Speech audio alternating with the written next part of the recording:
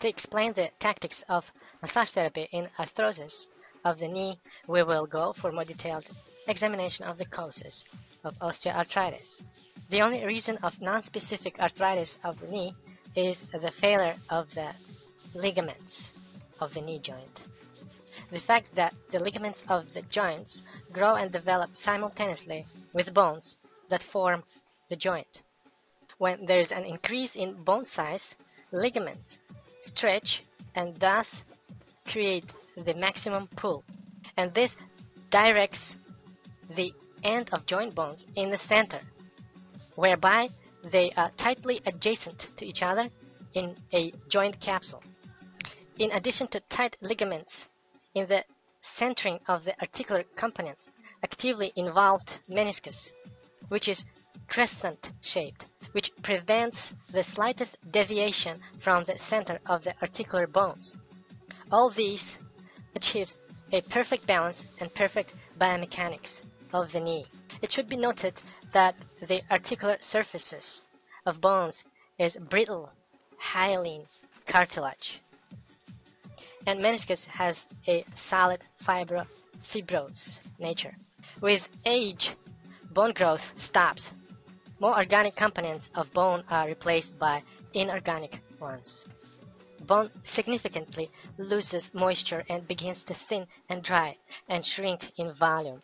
With this turn of events, ligaments abruptly lose function and tensions.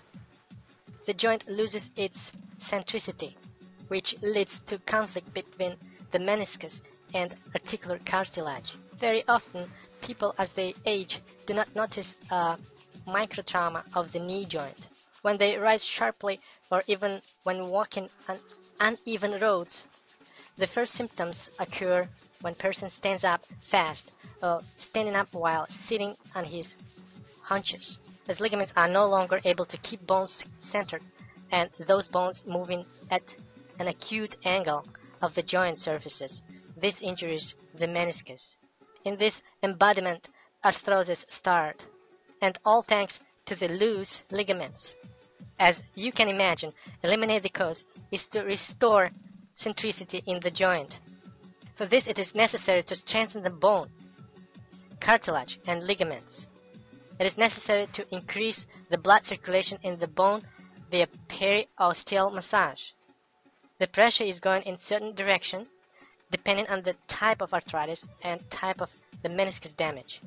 The healing process of the meniscus and articular cartilage depends on the state of periosteum, because they nourished diffusely from the periosteum, as the blood supply to the cartilage is very limited, and the interarticular synovial fluid also forms through the periosteum.